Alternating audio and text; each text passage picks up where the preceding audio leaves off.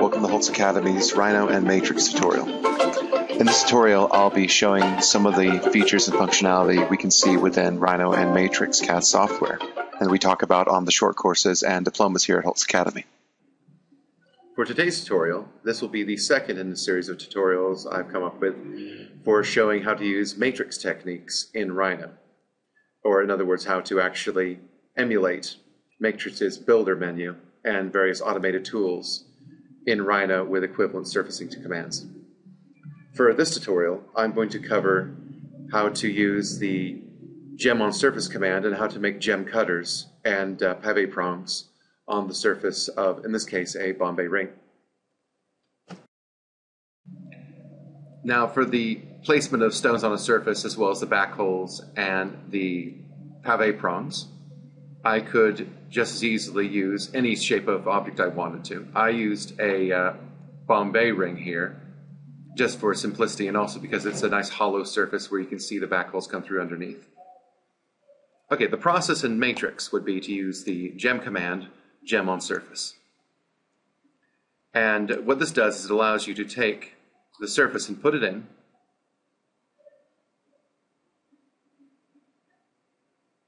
and then you can actually see how the stones are going to sit on the surface. I can size manually with the Q and E buttons the size of the stone on the fly as I place them. So I can press Q each time to bring it down in size, and I can press E each time to bring it up in size. And so at any point I can freely place stones.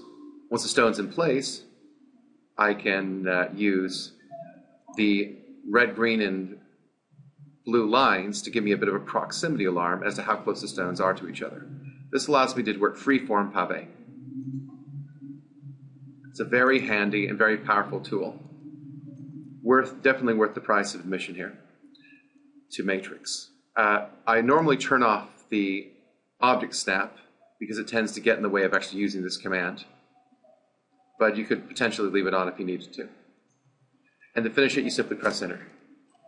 Once you have the stones, we could then make claws between the stones. There's automated commands such as the pave prong builder, which will automatically detect the distance between the claws, or between the stones, and where to place the claws. Or we could do it manually with the prong on surface, which is what I'm going to show you now. Prong on surface works exactly the same way as a gem on surface. We put the surface in, and then we can place the claws. If the claw's upside down, I can simply hit flip. And just like before, I can set the size and dimension of the claws in a similar way to the way I did it with the gem on surface. Prong diameter can be controlled with Q and E, or I can even use these sliders here to actually adjust the height to make it something more reasonable.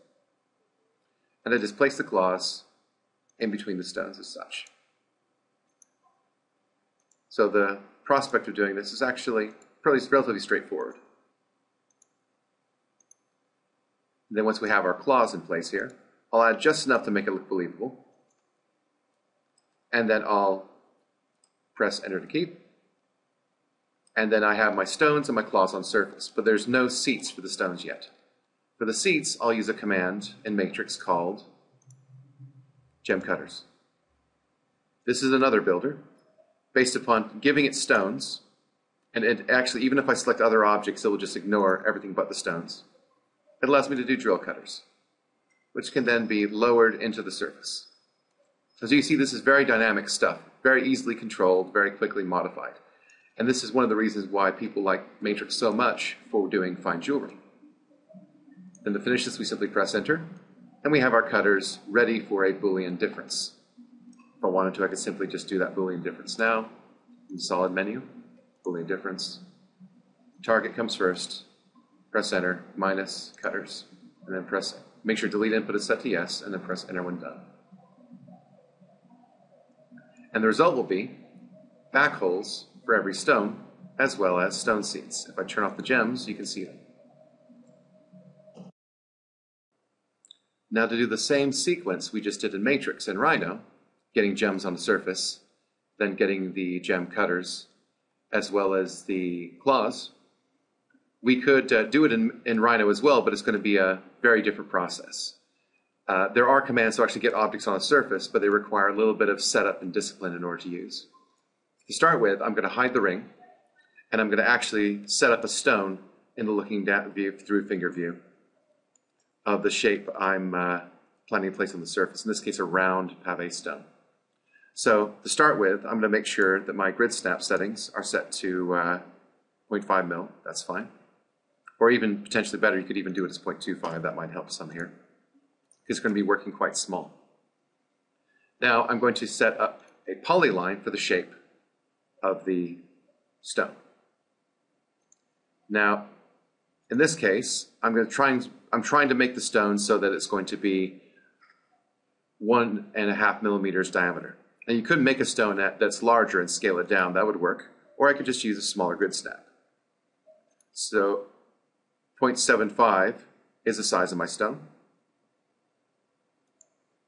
in either direction. So that's 3/4 of a millimeter. That'll be the shape here. If you're wondering why all my layers are looking like this, by the way, it's because this is what layers look like if you open a matrix file in Rhino. It doesn't actually make any difference towards your setup. I could conceivably make all these layers, color them, and name them accordingly. So it doesn't terribly matter much. Okay, so that's the shape of my stone here. And I'm going to revolve that. Side here. I revolve this, the full circle. That's going to give me a nice small stone. Now I want that stone ultimately to sit so that the girdle is sitting straight on the ground plane. That's going to be important for the next step of the process when we actually get this on a surface.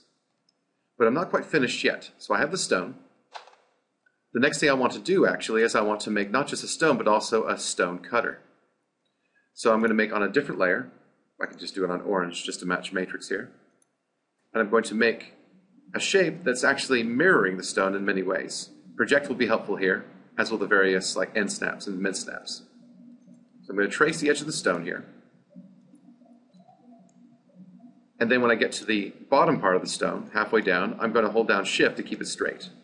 And I'm going to give a nice significant distance here of maybe 3 or 4 mil before I bring it in. So that's the shape, as you can see in the through finger view, of the cutter itself. I have overshot the mark a little bit, and that's very much intentional. This means that even if the stone sits at a funny angle on the surface, it will still cut. You'll also notice I've given my cutter a bit of a handle as well. That's going to make life easier for selecting these objects for Boolean difference later. So we take the shape, and just like with the stone, we revolve it, making sure I'm on a different layer from the stone. That's going to be important later on, as you'll see. Yeah, you want to keep your stone and your cutters on different layers as much as possible. Now it's going to be revolved the same way it was before, so it's going to be full circle. And that works fine. Okay, so that's given me a stone and a stone cutter. So we have a way of making the back hole in the stone seat. Now, one more thing I'm going to do here, this is going to be a bit odd at first, is on yet another layer, and it doesn't terribly matter which one here. I'll do it on blue. I'm going to make a circle that's 1/4 millimeter bigger than the stone in every direction. So if the stone's 1.5, this is going to be 1.5 plus 0.25 plus 2.25, or in other words, 2 mil. This is going to be my replacement for the proximity alarm in the gem on curve. This will tell me if my stones are getting too close. So in effect, I'm taking all three of these objects at once when I place my object on the surface. Now we have our objects here. I can bring back my ring. And what I'm now going to do, with the help of turning off the object snaps, is I'm going to actually select all these pieces, and I'm going to use a new command called Orient on Surface. You find it in the Transform menu, and it looks like a blue object, a blue box, being laid on a surface. What this allows me to do is it allows me to set 2 points, one at the center and one at the edge here, and use that as the determining points of how the object sits on the surface. I'll show you what I mean. So I'll use Orient on Surface here. I've already have the object selected, or if I didn't have the object selected, it would ask me for them. And because I've turned off my object snaps that I've left on my grid snap, I have an easy time getting the points where I need them to be without accidentally grabbing the ring.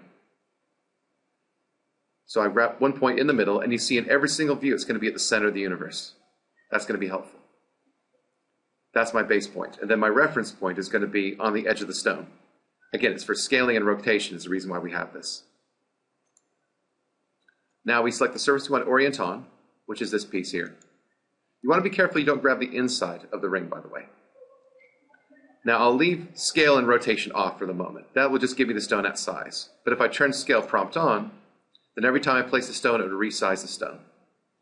Likewise, if I had a square stone and I turned rotation prompt on, every time I place a stone, it would rotate the stone, or allow me to choose its rotation. We'll leave these as they are. However, before I start placing any of these, I want to make sure the copy option in the command prompt is set on.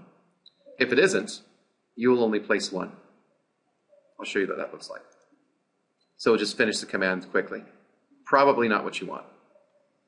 So I'm going to try that again, setting my base point and my reference point, and my surface to orientate on. And we'll go for just leaving these as they are. And I'll make sure copy is set to yes. Now that that's in play, I can place the object. And as long as the blue line doesn't enter into the stone, I'm not too close. So this becomes a way of protecting my positioning of stones. And I get the same effect with positioning. So this allows me to place pavé just using Rhino. So it's really kind of that simple. Now the problem with this command, orient on surface, is there's no undo. If I make a mistake, oops. I just have to keep going and just delete it later. Because if I try and stop this command early, or undo early, then I'll lose every single stone and cutter I've placed already.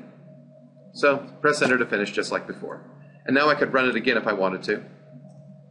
Or I could find the offending piece I didn't want to actually include and just get rid of it. Now because everything's on a separate layer, I can actually turn them on or off freely. Or I could do my booleans freely as well. So I could do a boolean difference to cut out the surfaces. Just select all the cutters. And there we are. So if I turn off my stones, all the cutters are in place. Now, this also leaves the issue of how to actually get the claws in place. And I'll do something very similar for that. What I would actually do is I would make myself a claw. Now I could make it the center of the universe here, or I can make it anywhere else. This is a simple cylinder. I'll maybe set the diameter to 0.5 or even 0.6. It's a standard pavé claw size. And I'll give it some height, maybe about 1 mil. But then I'll move it down, so if I were to put it next to the stone here, it would be about the height of the stone. The reason why is because I would seldom cast these claws directly on the surface of an object. It's very, very hard to clean them up, and they're not going to be as strong as if we actually raised them with traditional pavé setting. So, as long as that's the right height, we're fine. And now I'll round out the tip top of it with the filete edge command, variable radius filete. I don't need much. Since the claw is only 0.5 millimeters diameter, this has got to be smaller than 0.5, or even actually smaller than half of that, like 0.25.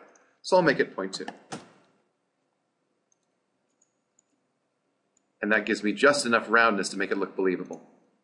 And I'm going to put this on its own layer, actually. I should have done that before. Put it on purple.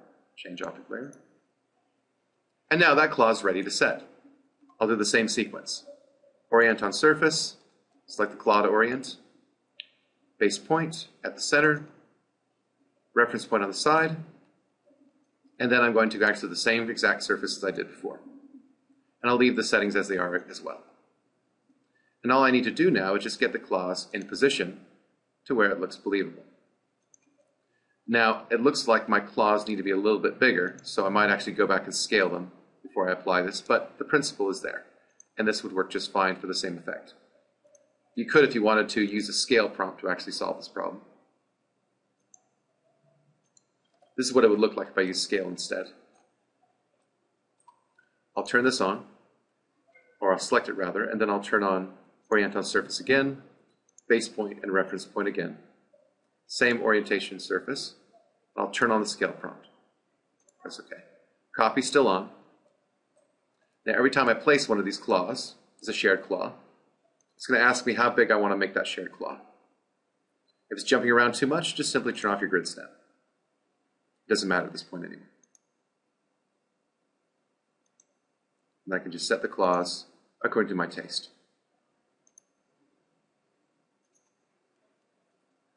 Once you're happy with that,